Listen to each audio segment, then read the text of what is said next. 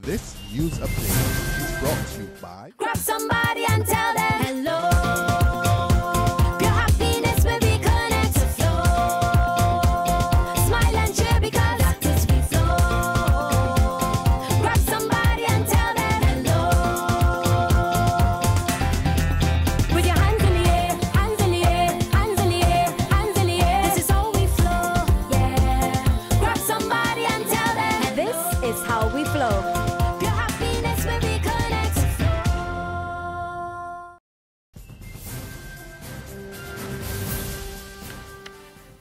It's Monday, October 5th, and time for the Barbados Today afternoon update. Thanks for joining us. I'm Fernella Wedderburn. Barbadians are clamoring for a reliable bus service. That's according to the most recent study commissioned by the Transport Authority. Chairman of the authority, Abdul Pandor, told a meeting involving a minister responsible for the sector, Michael Lashley, and owners and operators of private service vehicles at the Combermere School yesterday that the study showed that commuters were not at all happy with the service being delivered by both the private and public transport system. He says it is for this reason that PSVs will be sharing the Sturgis, Edie Village and Martins Bay routes with the transport buses come December 1 in the first phase of a pilot project. He says with this he hopes that the authority can also promote the use of public transportation more effectively. We want to see some time where the traveling public would welcome the opportunity to leave their vehicles at home or in nearby areas and take the public transportation system. This is an ideal system and would obviously be down to the benefit of the traffic congestion and so on in Barbados.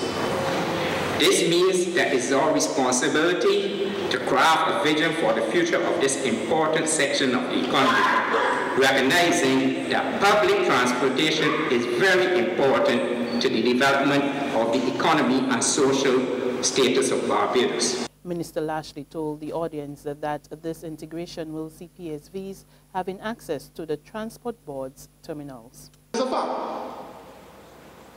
that the public, they're hearing noises in relation to standards exhibited by PSV operators. That is a fact. And of course the noises, they question the standard of behavior. Of course, we do not have the percentage of those persons who are exhibiting what we call substandard behavior, but it seems to be permeating the PSV operations. Young people in the Caribbean are being challenged to come up with ways in making the Caribbean single market and economy a full reality. It comes from Barbados's ambassador to CARICOM, Robert Bobby Morris, at the closing ceremony of the students engaging the CSME through Field Promotion Program, which was attended by students from Antigua and Barbuda. He says all must be done to move the CSME process from its 71% level of compliance, and he also urged the youth not to get distracted by naysayers.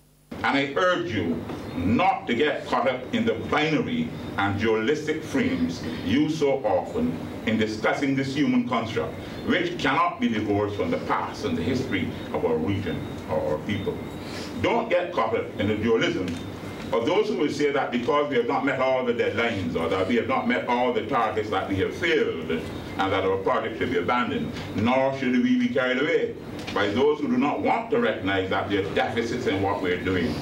Deficits in design, deficits in implementation, deficits at the national and deficits at the regional level.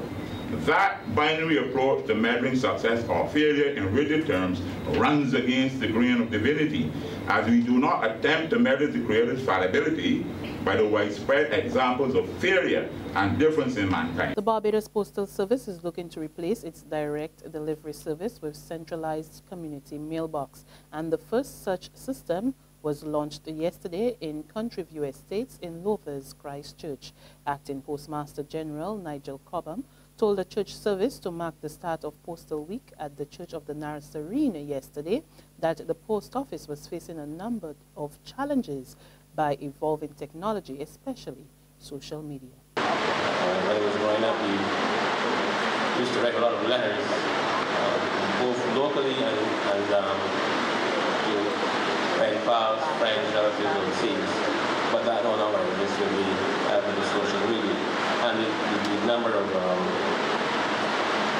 options on social media seem to be increasing every year.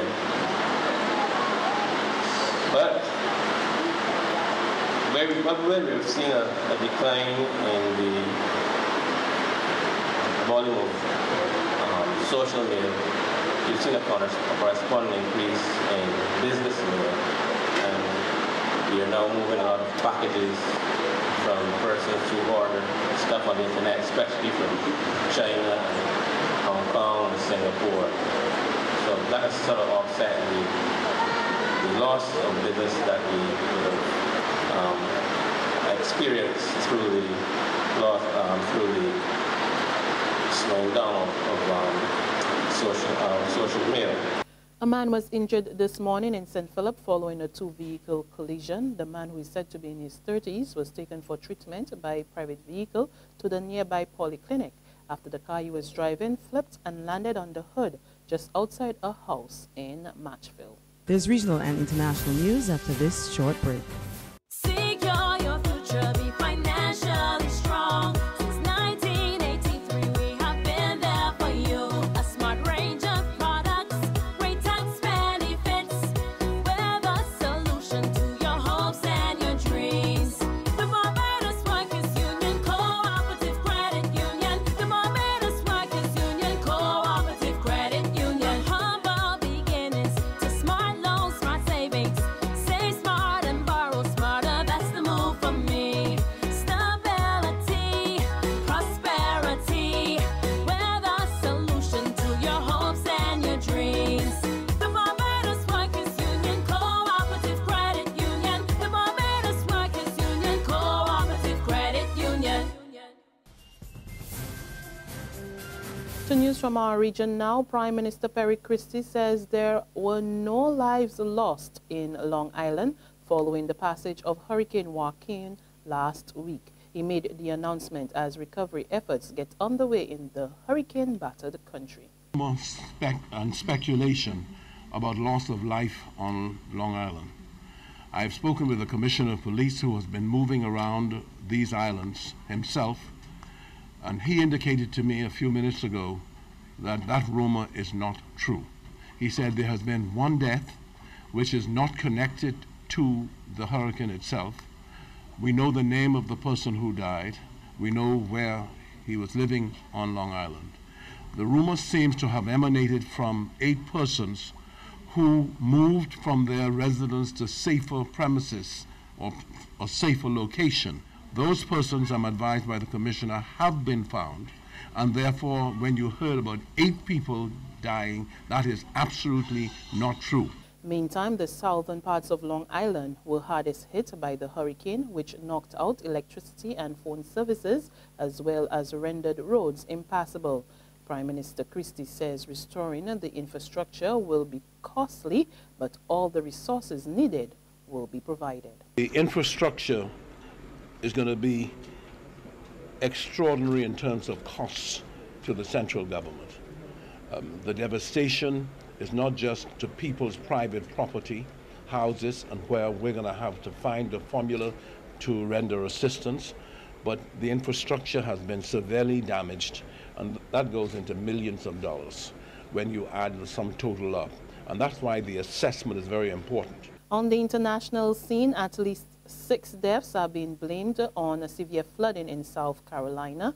More than 13 inches of rain have drenched the city of Charleston in the last 3 days, leading to a shutdown of schools and several interstate highways. More in this report from the BBC.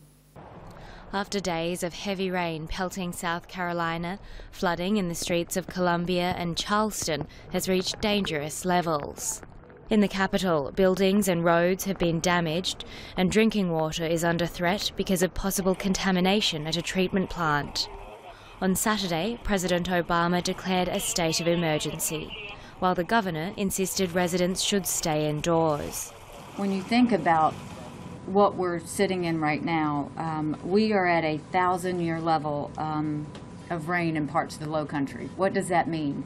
We haven't seen this level of rain in the low country in 1,000 years. That's how big this is. That's how South Carolina is dealing with right now. The Congaree River is at its highest level since 1936. Roads have been closed and schools and universities have cancelled Monday classes. Some residents have been using kayaks and boats or wading through the water. And that's news, but for more, log on to www.barbadostoday.bb, subscribe to our e-paper, our email updates, and like us on Facebook. You can also catch us on Izumi Media in bus terminals or screenplay at supermarkets and gas stations near you, as well as Channel 101 on Flow TV and Mix 96.9 FM for all the latest news and sports. I'm Fernella Wedderburn. Do join us again this evening for another update.